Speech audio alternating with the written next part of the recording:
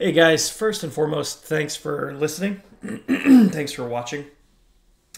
So we have a really good episode today, and I wanted to prelude this one because it goes really dark. This is the type of situation and scenario that we're here for, right? This is what we're trying to support. This is our path forward away from 22 a day, where we can all make a difference as a community. Um, our interviewee, I guess you could say, our guest is Todd Postlewait. Absolutely amazing guy, phenomenal soldier. I served with him in fifth group. So did Zach, and his story will change your life. We talk a lot about his childhood, which has a ton of trauma behind it, and then obviously his transition out of the military and some of the stuff he went through in the military. So buckle up. This one's going to be a really, really dark, bumpy ride. If you need to pause, take a break, come back later. No one's going to judge you. If you need to reach out, feel free to reach out to us, disorder.squad.pod@gmail.com, right? Or find us on Discord at Disorder Support. And, we can talk. There's resources. Share this with someone you think may be going through something similar. We want to let everyone know you're not alone. This is a community. We've all been here. We've all made the sacrifices, and we've all felt the way this Todd has, right? So thank you so much for listening or watching, however you're receiving this. Thank you so much to Todd for sharing your story, and thank you so much to Kelsey, right, for keeping him here with us and sharing him with us. So thank you guys. We'll talk soon. Hey guys, welcome back to another episode. This is episode 3. I'm Kyle. I'm Zach. And this is... And I'm Todd. Disorder Support. Yo, not yet, Todd. Sit the fuck down. I'm sorry. So, as you may notice, our guest today is Todd Postlewait, really good friend of mine and Zach, served in 5th group with us in Fort Campbell, Kentucky. Todd is from Reno, Nevada, and Kansas, so it's not a shock to anyone why he joined the Army. He was a comms guy with us. He has 5 deployments, lives in Kentucky now, and he's also a substation communications dude, as well as he owns a few properties and some storage units. That's kind of what he does now. What's up, Todd? How you guys, man? I'm excited. Yeah? Yeah, I never get to have this untethered conversation. Yeah, well, we might have to tether you and bring you back in. For everybody. So for everyone out there, Todd was a ton of fun in the military. And Todd met his girlfriend at the Electric Cowboy, wife now, mother of his children now. But Todd was the first one I can remember to get a house off post. And it was, so I'd go spend the night at Todd's house, right? Let's say we all went there drinking. I'd wake up in his guest room to him throwing a beer at me and just say, I don't even, breakfast beer. It's breakfast in a can, bitch, get up. So Todd was always the life of the party. Cool. So thanks for being here, man. I think you know the drill. Do you want to introduce yourself any further? You got anything else you want to say? I'm thankful all day long that we have the opportunity to be real with people. Hell yeah. Hell yeah. Me too. So, all right. Well, I guess then we'll jump right into it. So I guess you want to talk about how your transition was from military to civilian life? Yeah, man. So, I did eight years, and then it came to the point where it was like a turn and burn with the deployments and not having family time, not having a normal life, seeing other people like, oh, I could do better than that. With the better than you mentality, which is not always wrong, but you learn. And so I did a contracting gig with Delta Force for a year in Afghanistan and Iraq, and learned really quick how much life slows down with being a civilian from active duty. And that, for me, that was like a mind banging. I'm like, dude, I don't know how to do this. So I did a year, halfway through, got home for my 10 days, and my wife and I were like, we'll swing to the fences, maybe we'll have a kid. And so, surprise, Mexico came into factor on that trip, and then surprise, kid. So I spent another 6 months in Iraq, doing a dirty deed while my wife enjoyed pregnancy, mostly by herself. I got back home, lined up the job with TVA to fix telecom, and I thought, you know what? It pays good, good life. I have a good wife, but I have anger issues, and so I just didn't put the can down, man. I picked up the bottle at that point, and I'd drink a bottle by myself. Like I wouldn't. It wasn't a social event, so I don't know. That drove me to the rock bottom. And when people say the rock bottom, I meant the rock bottom. There's one day I came home from work. We had just bought a second set of storage units, and I went over those storage units. I picked something out, and I brought it back to the house, and I gave it to my wife, and I said, "Well, when Wyatt grows up, just be sure he gets this."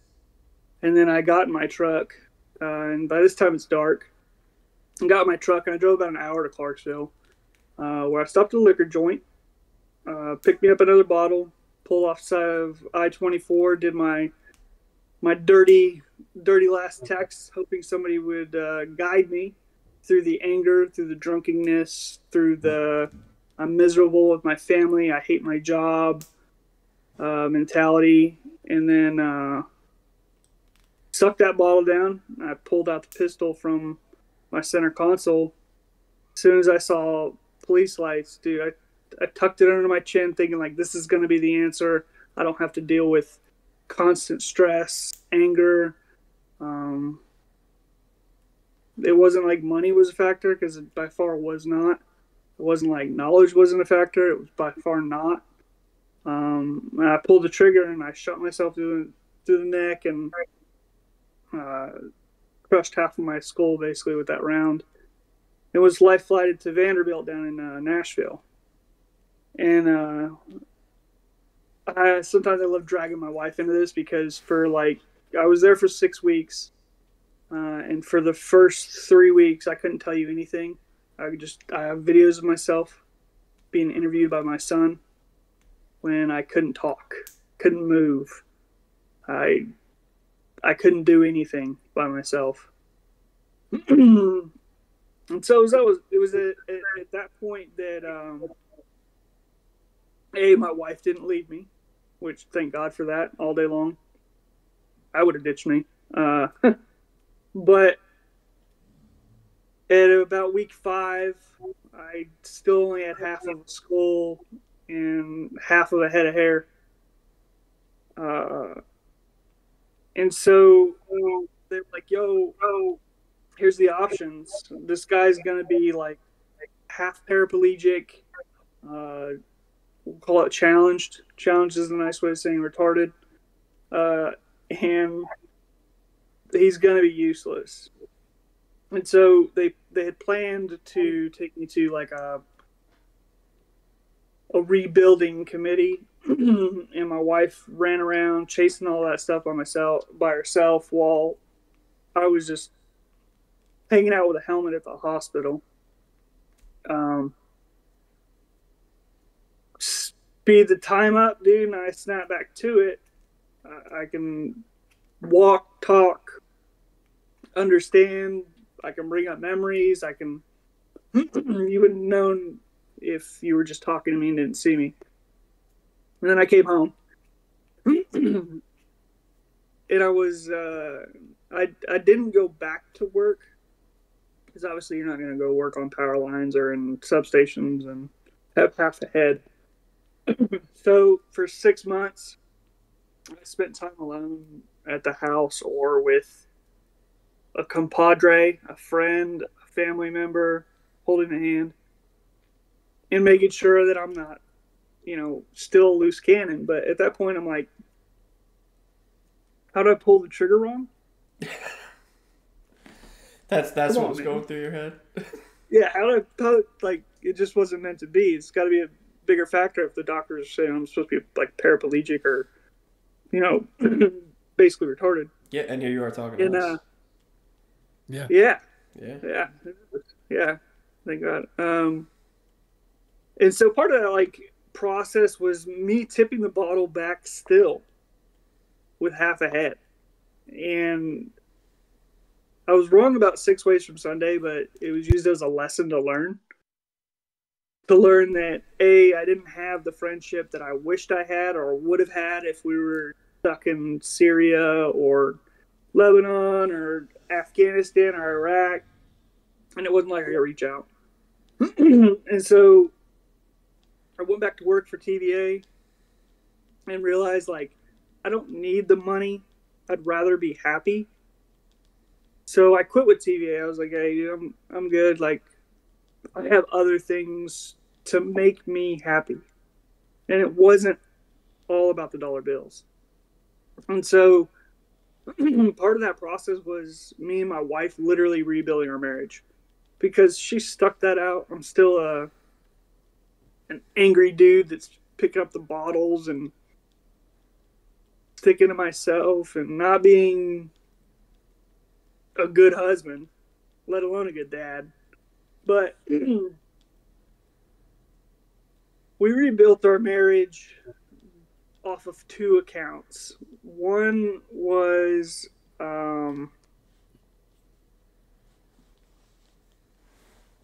short-term memory issues.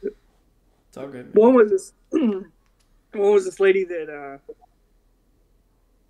was an older sister of a guy I went to high school with, and she does marriage counseling, and we're like, yo, we need help.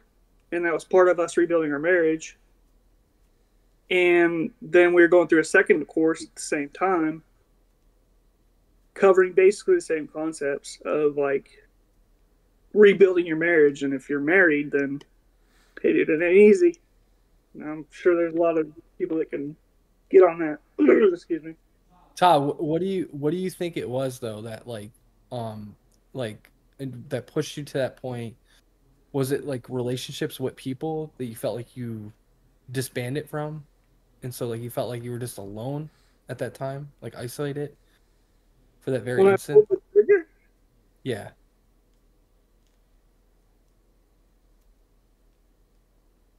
It was anger. It was just one of the hidden things. Yeah, you can look at a dude and be like, dude, he smiles, he's always funny, he's always, productive, or he's the first one to help or whatever. But I was the last one to be like, I'm wrecked, I remember you in the army. You busted your ass all the time. Like you ranked up fast. You were that, that star soldier, Yeah. Yeah. So we rebuilt our marriage. We started hosting marriage retreats for couples where you isolate from the kids, from your job, from school, it doesn't matter. You just literally work on your marriage, which we learned really quick, but it's focusing on yourself first. Like my priorities went from like my marriage, my son, then me, to like God, religion, and we can go deep into that, but God, religion, me, my wife, then my son. And some people, I was the first one to always judge people like, what do you mean your family's not first? But now I realize like, hey, dude, I've sucked lead and came out. Yeah. And for me, even to have a conversation with you guys and still be fruitful and productive, I'm thankful for. I mean, there's so many times in my life. So I'm going to back up just a little bit, right? So the guest that we had on last week, we were realizing that there's a commonality between most veterans, right? Most of us have a really shitty childhood, like really fucking bad. Our parents suck ass, or our childhood is really fucking bad. Most of us constantly in fights or arrested, right? Or just dumb poor and life sucks, right? And that breeds a certain kind of person. You know what I mean? And so when I look back at my life, like, and I look back and think, where are my happy moments from this point in my life behind me, right? And the shitty thing really is none of them are from my childhood. And a lot of them, involve you, man. A lot of them involve you, right? I mean, there was that time I was moving across the country after I moved back to Florida, went back, and I moved to Colorado. And halfway halfway there, I was like, bro, I'm gonna just come by your house for a few days. And you're like, dude, fucking do it. And you took me out on your boat. You let me stay at your house. You know what I mean? I look back in some of my best times were in Nashville in the Army with you and the rest of the boys. You know what I mean? Like, I still got that picture on my Facebook profile with I got my pants halfway pulled down with the ass statue or whatever in Nashville. You know, there's you know, and so like, had it worked out the way you planned it, it really would have fucked a lot of us up. You know what I mean? It really would have. So just, at least from me, I'm glad it didn't. And it's a fucking miracle it didn't, right? How many people get to say that, you know, I put a gun under my chin, I fucking aimed it up at my skull, and I pulled the trigger, and I'm still here talking to you today. No doubt. That's a fucking miracle. And I'll say I love the priority story, right? Because obviously after I went through my own shit and came out on the other side, my wife and I did the same thing, right? This couples therapy thing. And one of the things we learned was I mean, for us, we're not religious, so God's not at number one, which is fine, you know, no judgment on my end. Yeah. But it's the same pattern flow you followed, right? Number one is you. Number one for me is me. It has to be me. It cannot be my wife. Cannot be my kids. Number two has to be my wife. Cannot be my kids. Number three is my kids. And then my family as a whole, right? And people don't get that. You know, and I was the same way as you. What the fuck you mean your family's not number one? Are you kidding me? You're not number one. Your family's number one. Yep. You know? And it's this selfish mindset, or the idea that you might be selfish, right? If you're putting yourself first. And I don't know if that stems from childhood or from shitty circumstances or from the Army or just the thought of being what a true man is, right? Always puts your family first. But, you know, that's if there's any takeaway from this conversation to anyone out there, you're fucking number one. You are number one. Put yourself first. I'm gonna have to drag you into childhood on that. Like I don't have a choice, but I was born in Reno, Nevada, right? And already shitty start. Right. Good. I know. So, there we go. There's a dirtier name for that. It should be like Below Sparks or something like that.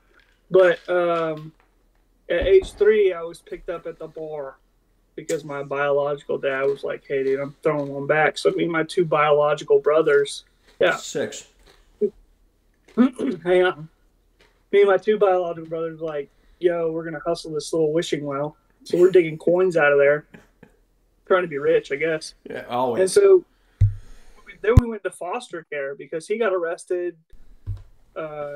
You name it, it's wrong on his part. I was great. So we went to foster care to separate homes, and I learned real quick that foster care is not what they make it out to be.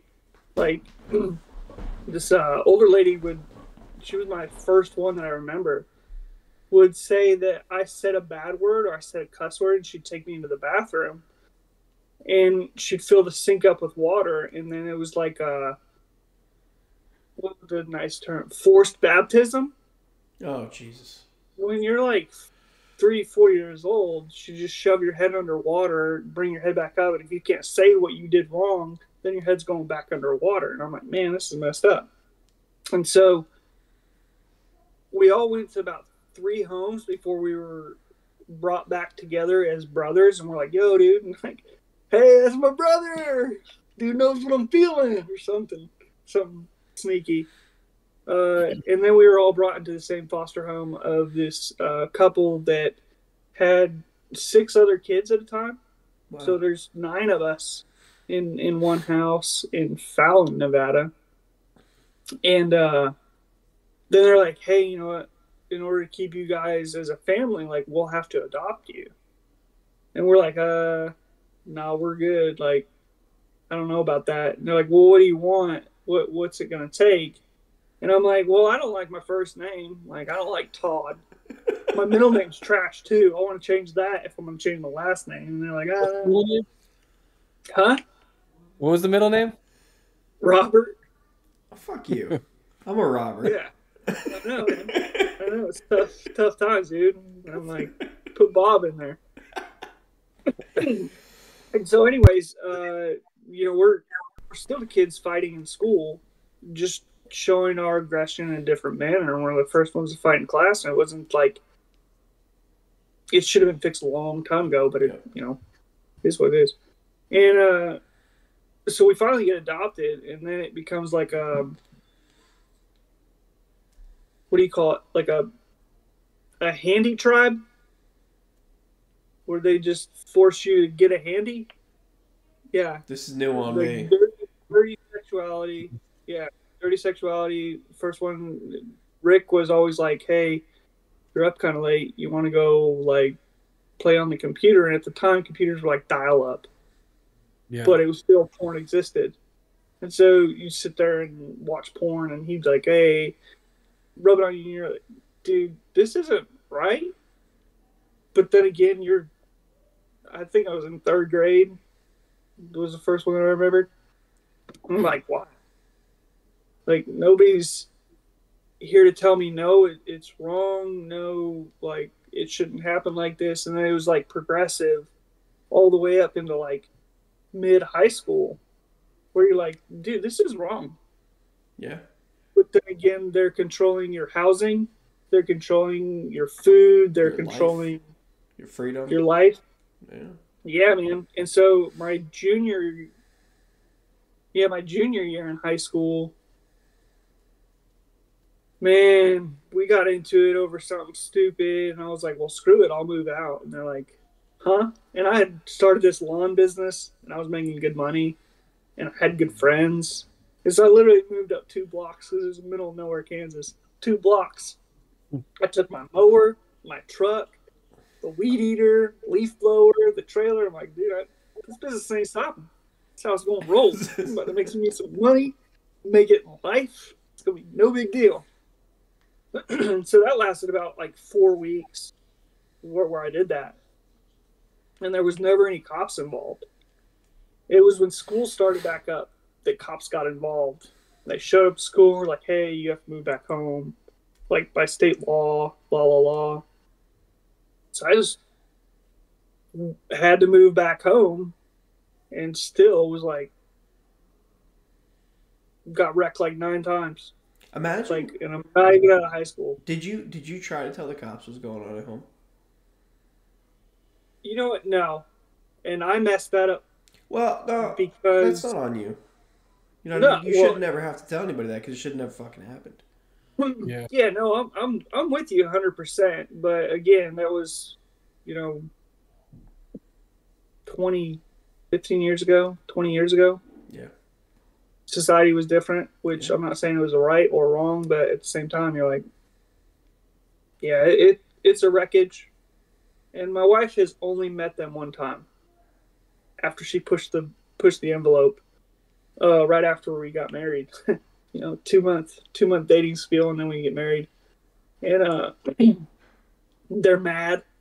We're driving through Kansas. We're like, hey, we'll stop and get dinner in Manhattan, which is right outside Kansas State. And she learned really quickly why I said no, I don't want to go visit these adoptive parents. But yeah, so I mean, just drugs involved or whatever every now and then. Back then, and I'm like, thankful. Yeah. So, how are your brothers doing? Oh man, Kenneth, he's down in Oklahoma doing HVAC, and he's enjoying it. He's truly come a long way, and his story's not mine, but he's a phenomenal dude that will pick up the phone when I call, and I'll do the same for him. But yeah, Tommy, he's somewhere. He moved down to Nashville, and then he's a ghost now. So yeah, that's tough, man. And it's if you didn't go through what you went through, do you think you would have gotten the same mental help to deal with all that shit from your childhood? I did do that, actually. You did? It wasn't... Yeah, I went to psych wards like 3 times when I was growing up. When it was like weeks on end of like, hey, your door's locked. Hey, you know. How was that, Todd? That experience of going? You know what, man? For one, I shouldn't have been going. Like, it's not their job to, do the assessment on me. I do think that like some of the funding is silly, but at the same time, the aspect of what they were doing and how they ran lockdowns or kids out of control or whatever, I think it would be fruitful, but it would have to change with like it would have to change their menu, their schedule to really like hit home for you to open your mouth about like what's really wrecked at home. Yeah, Right. yeah. I mean, So- there was, I ended up in a group home once. The rest of the time, just straight jail. They just took me to jail. And the last time I can remember, I got arrested. God, it was just before 6th grade, and it's because I went to sleep. Or I went to sleep. I went in my room and I had my baseball bat under my bed, and I knew that if my mom came in my room, I was gonna donk her over the head as hard as I could. Because I really thought I was gonna fucking die. You know what I mean? Like, I really thought shit was that bad. I mean, it was that bad. Don't get me wrong. I mean, I'm a fucking 5th grader. It was that bad. Yeah. You know what I mean? Yeah. So she Big comes. hard, bro. She comes. I don't even know what happened. Honestly, I don't even know what led up to it. And she comes in the room, rips off the blankets like she's about to start, wailing on me again for whatever. I don't even know what the reason is. You know what I mean? She sees the bat, runs downstairs, calls the cops. And this is probably the 7th or 8th time. By 5th grade, I've been arrested, taken to jail. And so I get arrested again. And I remember, hand to feet shackle, walking into the courtroom with all the other kids tied to each other. And I told the judge, I said, I know what you think. I know you think I'm a troubled kid. Obviously, I didn't say it this well back then. I said, I know you think I'm a troubled kid. I know you think my mom's some kind of fucking saint.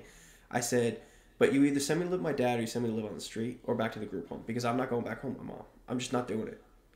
And he did. He did. Which is crazy, because all those years I was arrested, everyone, oh, he's just a troubled kid. He's just a troubled kid. And same as you, I never mentioned a word, she's doing this, she's doing that. It was always just like, I was mad, I was angry. You don't know how to express that as a little kid, you know what I mean? You're just fucking yelling at people when they're arresting you. They're overpowering you because they're adults. And you're just yelling and screaming, and that you're just this wild, rambunctious kid that can't be controlled, which is total bullshit. I'd like to think the world's different today. I really would. I don't know. My kids will never find out. That's the one promise I made. My kids will never find out. No doubt. Yeah, that shit's pretty shitty, dude. And I'm sorry. I'm sorry we have to have this conversation. I really am. No, man. I'm glad I can open the doors and be comfortable with like sharing it, because you can talk about football with somebody who doesn't watch football, and they'll be like, yeah, it's cool, man. Quarterback, right. But as soon as you're like, dude, I got a llama, and they're like, tell me more. What's around its waist? Like, dude, come on. You ever a spitting contest with your llamas? You hit a spot, and somebody's like, oh, I can open up. I do have similar experience. Yeah. So, all right. So, I'm going to try to stay on the military topic, or at least guide us back there, if that's cool with you. Yeah, sure. I mean, you were tied up from your kid. Yeah. Oh, yeah. See that dirty joke? I guess it depends on how fucked up your mind is. Take it where you want it. All right, so after you got out, clearly things went to shit. I don't think they went to shit right away, at least not physically, outwardly, right? Because I knew you well after you got out, right? Yeah. Clearly I got out first, but for a while, things were all right. So I guess there was no outward inflection point, right? Because you just went off and did this thing on your own, right? But if you got out today, knowing what you know now, right? What would you do? Like, how would you prevent you from being in that truck? I would have gone to church with a different attitude, honestly. Gone to church with a different attitude? I mean, we didn't even go to church, but I say that because with our situations, you're surrounded by people that, like, A, won't get your mentality, B, is the first one to be like, oh, I can't believe you'd say that, and you're like, dude, that's my set of humor. But when you have like a clear conscience, and that's key, a clear conscience, and you're actually asking for help, but you're not surrounded by people who would understand it, and then you're like, dude, I'll pray to God, and whether or not you believe in God, I do. So I'll submit a prayer, and it's unbiased. It's not setting my own goals. It's picking up links along the way to help me make that decision so that I am happier and the anger is gone. Yeah. And so, yeah, I mean, that's from going through counseling. And counseling all the time growing up. Counseling after the shooting that I was told I needed to do. It's the same thing of everybody focused on where was the past and where are you now, when it should be like, where are you now? Where do you look to? Yep. You'll drag that stuff from the past in a positive manner rather than a negative manner. Like, dang, I should have recognized that, or now I know this. There's working on cars, and there's so much truth to that, right? You're always going to drag the past with you. There's no getting around. Yeah. There's no matter how much you think you can put it away, you can't put it away. It's coming, right? Yeah. And yeah, I know. I'm not. I don't know if we said this on air or before we were recording, but yeah, for everyone's record, I'm not religious, but that doesn't mean I believe in what God means to people. You know what I mean? I believe in that shit. Like, you have to have, and I think the bigger ticket item here is you have to have something you believe in, right? That gives you hope and faith, yeah. Right? Something that guides you to the future and to be a great fucking person, right? To care about other people. You know what I mean? Yeah. And if that's God for you, amen. You know, I love it. I do. All right. No doubt. So, honestly, I forgot. I didn't even look at the clock when we started. I know I said I'd cut you off at an hour, but I have no idea where we're rolling. at. For sure. I'm enjoying this. Keep it rolling. I keep muting myself every time I cough. I'm sick. All right. So, this is the third thing I sent you, right? What are some challenges that you still face today, right? Given all you've been through, right? And how do you deal with that? And this can be as openly as PTSD from the military, from your own experience, from your own shooting, right? It could be something as small as that. Like, I know I have a ton of anger issues I still have to work. I snap on a fucking dime. And my wife is like, you scare the shit out of me. And I'm like, I know I'm sorry. When I calm down, I'm like, I know I'm sorry. I don't want to be that guy. You know what I mean? So it could be anything. Yeah. I mean, for me, it was rebuilding family. No doubt. Like, I am eager to come home. I'm eager to spend time with my wife, who has been through the tough stuff, the great stuff, all of it with me. Wyatt, who keeps me like with an open mind rather than an isolated mind of like, this is how it has to go. And he's like, hey, Dad, actually, and I'm like, man, he's half right, but we'll make him full right. So, I mean, one's prayer, and that's honest, open concept. Two is my family, because I was always looking for the second dude that's going to, like, you know, rub my shoulders when they hurt. You know what I'm saying? But I'm still waiting on that one. Can't find that, can you? You wait for a while, buddy. You can wait for a while. Yeah, $1 doesn't spend like it used to. So that was a factor. And then I guess it's open communication would be it. Do you still struggle with open communication? No, I don't hardly struggle at all. I mean, it's been a heck of a roller coaster. But for me, anger, like even a grunt, has only come back like twice. Hell yeah. But it's still sustainable because that open line of communication, that being able to talk to my wife and her understand, and we both adjust so that it's not wreckable, I guess. Yeah. Is there anything that you do, Todd, to like you know, get rid of that anger? Like anything that you could recommend to somebody who's like super angry? Are you, you're talking to me? He's talking about himself. Being angry? Yeah. Yeah, I'm telling you that, like,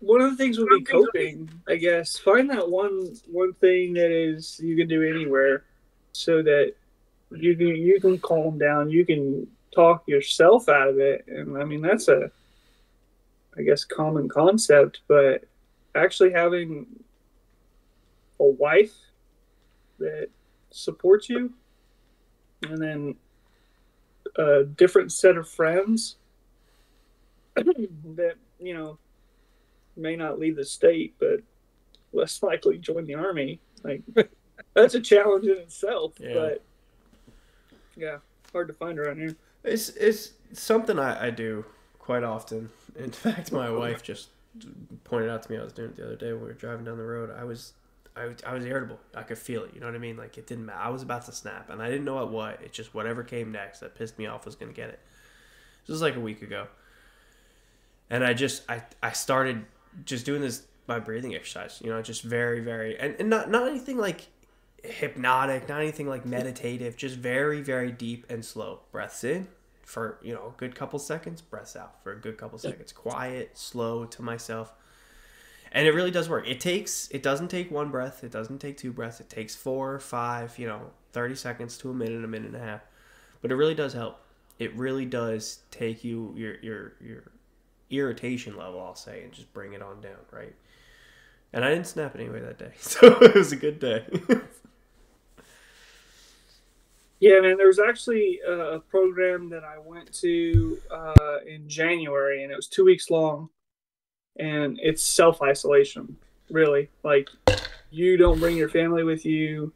You get thrown into a classroom with, for me, it was soft personnel, and they drag you through many different concepts to deal with negativity or deal with judgmental attitude towards other people or hating to be with other people. And I'm literally looking through my text messages because, again, memory's terrible. But it was, you fill out an application. My wife played a role in this. Fill out an application, justify that you're a veteran and that you want to better yourself and isolate yourself to focus on bettering yourself. But these aren't typical, like, psychiatrists or doctors. They're phenomenal at the here and now and future, not the past and now. But I'm gonna drag this up. Let's hear this. For everyone out there that does listen to this, SOF is special operations, folks, right? Like, it's like, right? That's what you said, SOF? Bunch of SOF people? Well, they broke into 2 classrooms, so it was 24 total veterans, whether it's Army, Navy, Marines. Space Force still doesn't count. We're not sticking the Army with the Navy, so. Yeah, no. If there's lines, there's clear lines here. But they broke everybody up from, like, your regular military personnel and then your special operations guys. So you pair up with like-minded guys. Similar experience, like-minded, right. Yeah. You trying to find the name of the place or the program? Yeah, I know it was in January.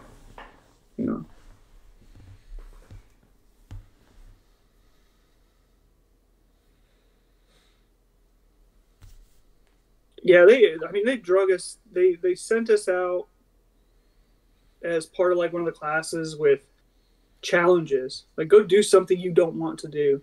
I'm like, dude, I'm about to rob a bank. And they're like, hey, don't rob the bank. I'm like, all right, well, guess I'm not robbing the bank.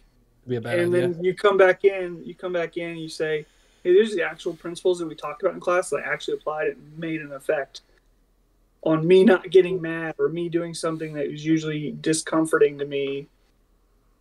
And dude, it's phenomenal. 214. Was it a type of therapy? Was there like a name for the type of therapy it was? Don't make me quote on any of that. It wasn't a therapy, so they had team events, individual events. You stayed at a hotel that was walking distance within the thing. There was challenges, and that was constant challenges where you document and make it personal to yourself rather than, whipping out a book and be like, chapter 4, verse 5. This is awesome. Like, you're like, hey, actually, I do get that. You're like hands-on. Yes, 100% hands-on, and it was good, man.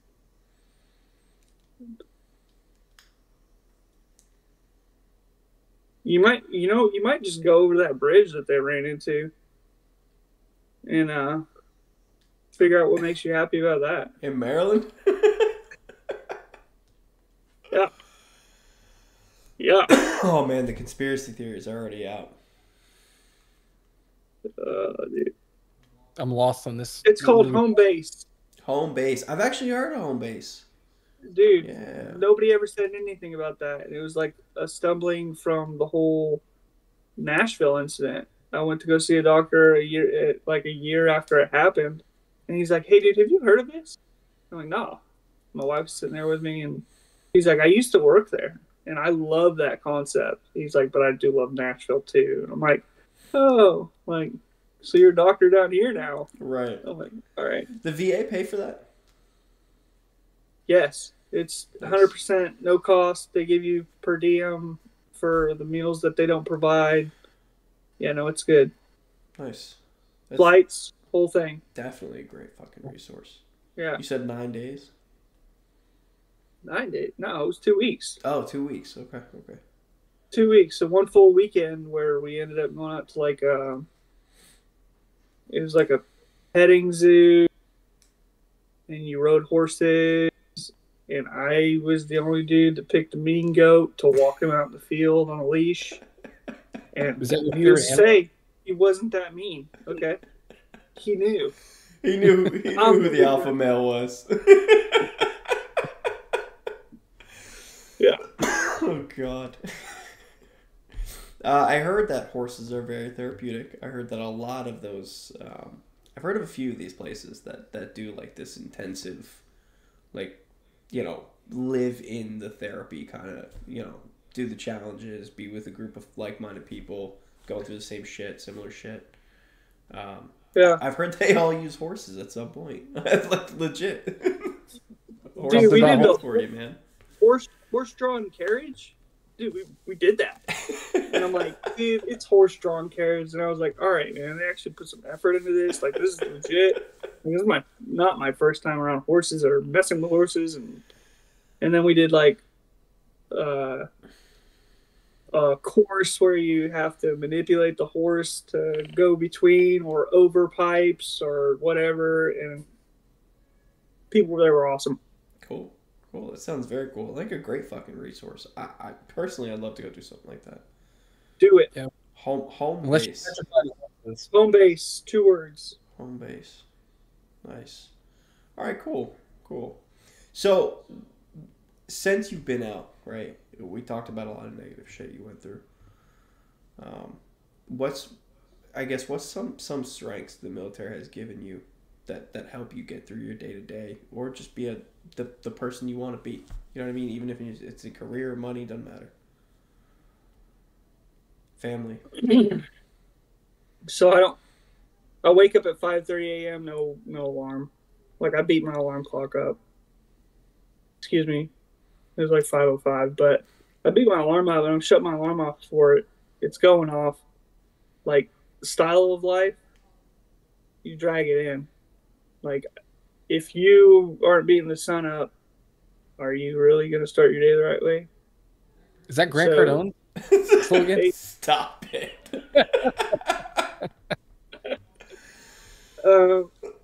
This dude's obsessed. 10x your life. Yeah, 10x your mornings, Todd. 10x your mornings. Just had a 10x breakfast, guys. It's great. Yeah. Comfort factor? So most people be like, "Yo, I got out of the military and I couldn't find a good job," or um, everything didn't just fall into place like it did with so and so. And 100%, I think that that's attitude. Yeah. Like you can know not a thing, but if you can go in there and impress the interviewer or show that you're willing to learn and be the guy to go to when things don't go right, by all means, be able to step out of the comfort zone to actually help other people. Because I mean, at the end of the day, we're just chasing a dollar bill, and my attitude is 100% changed to that because the dollar bill doesn't do nothing for your happiness. Whereas showing up and impressing somebody and building a relationship based on your attitude Yep. is a bigger win. Now there's the financial aspect of life, right? Like I want to make as much fucking money as humanly possible. Yeah. But it says very clearly on my resume, whenever I send it out to new companies, right? It says very clearly, I derive my happiness from two things: my family and public recognition of the shit that I do, right? Because I want everyone to know, like, I take pride in what I do. You know what I mean? Yeah. Like, that's where I'm going to get happiness, and that's why I'm going to perform for you. You know what I mean? Yeah. And then pay me really well because I want the I want the money too. You know what I'm saying? I think it's a quid pro quo on that. You're right. I mean, come on now.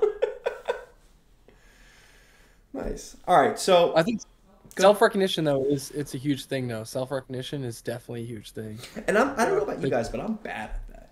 I'm always like, I'm never doing good enough. Nothing's ever enough in my career, in my life. Like, I'm not strong enough. I'm not fast enough. I'm not smart enough. I'm not making enough money. You know what I mean? I don't know about you guys, but I don't feel like anything is ever enough for me. So here's another challenge that came up after the whole gunning is this fancy lady named Diane Oakley rolled into my life, and I had known her, like I'd physically met her at one of the schools that Kelsey taught at, and then I was like, man, she's like 6'6". She played college basketball, and then she didn't continue chasing basketball, and she became a teacher.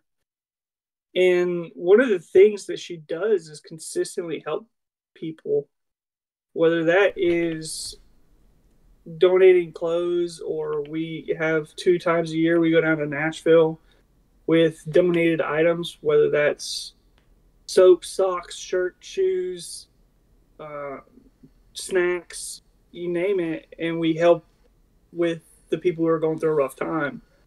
Um, we started a nonprofit with her, and so we just didn't want to be taxed on it, but we wanted to be able to like financially help, whether that's buying things or whether that's paying for something that somebody needs. And for a lot of people that'd be like a pat on the back for them. For me, it's like capability, knowledge, financially, like we run with it and help as long as we know that the money's going to the correct aspect. So nice. I love it. Yeah. I do. I don't think there's enough people out there that give a shit about other people. You know what I mean? It's true. I really don't.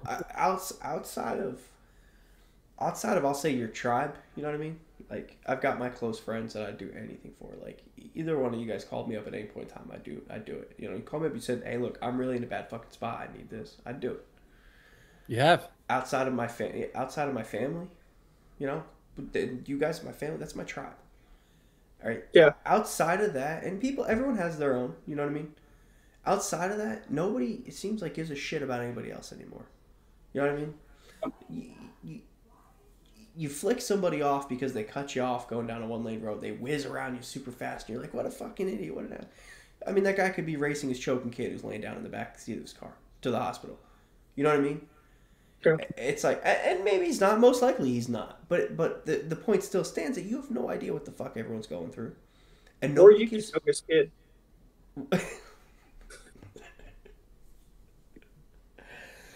You know, I said in the first episode we did, I So we went through Disney. We went to Disney, and this rent-a-cop that was like guarding the guard gate. We were pushing a stroller with my nephews in it, and the bottom of the stroller completely empty, not a bag, nothing. And he's like, "All right, anything else in the stroller I need to worry about?" And I was like, "Besides the AK and the bomb, we're good." And I thought it was funny. Surrounded by cops, bro. At Disney World in Florida. Surrounded by cops so fast. And it's like, people just don't get the humor. You know what I mean? They just don't get it. So, for the record, we're not choking children. No one's choking a child. No child children. Oh, man. Alright, so let's... I sent you a scenario earlier. I know you had time to think about it. You're going to tell him not to choke his kid. But let's say Soldier Joe comes up to you today. He says, "Hey man, I got a year before I get out, right? What's some shit I can do so when I get out I feel I'm successful, not just physically but mentally as well?"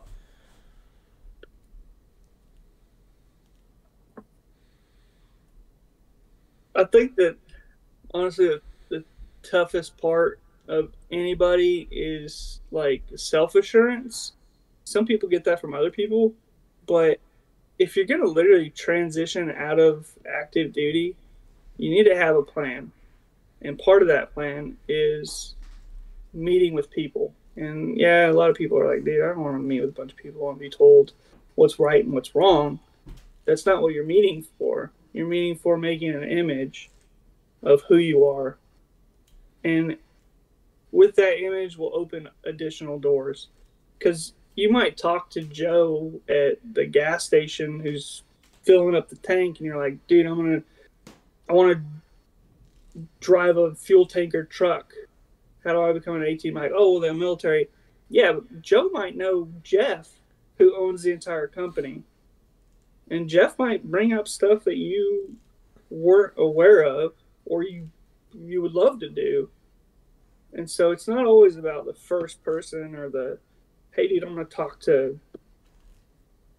Eastwood about filming." You guys remember Eastwood in California? Yeah. When they were filming that video and we're trying to do the special ops stuff and they were just clowning everything. Were they filming something? Yes, the movie. I don't remember them filming. 13 days. I remember being there. It was one of the big movies.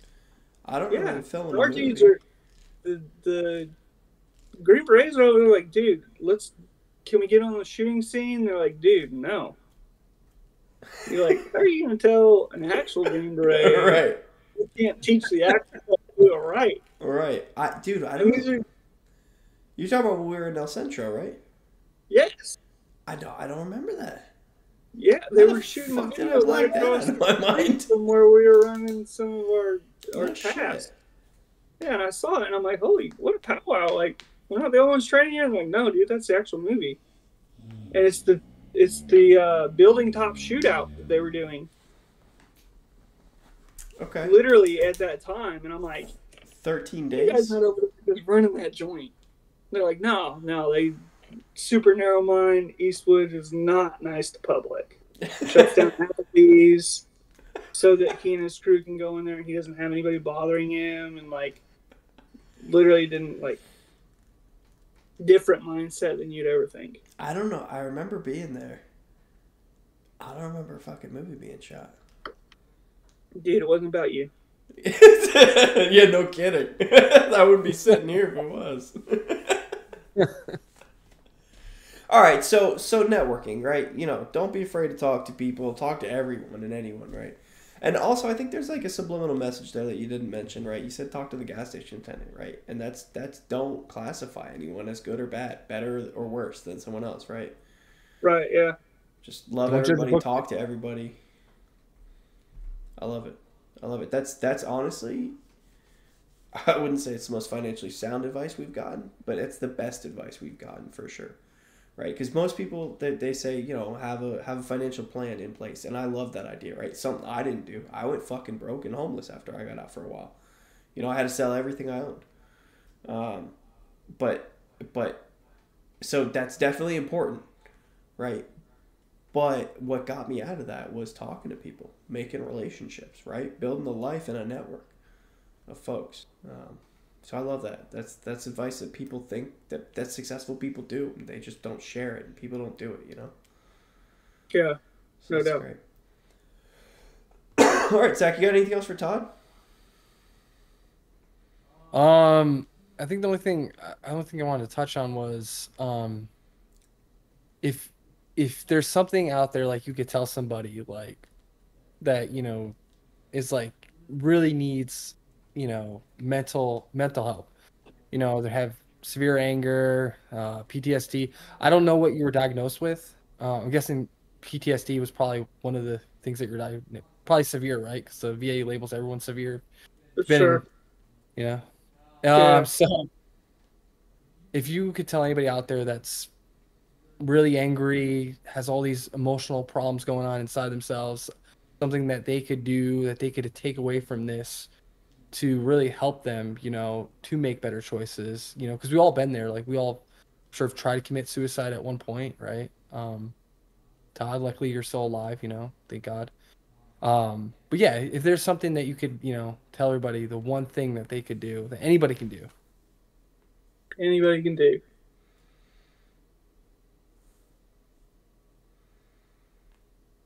Build a true support team.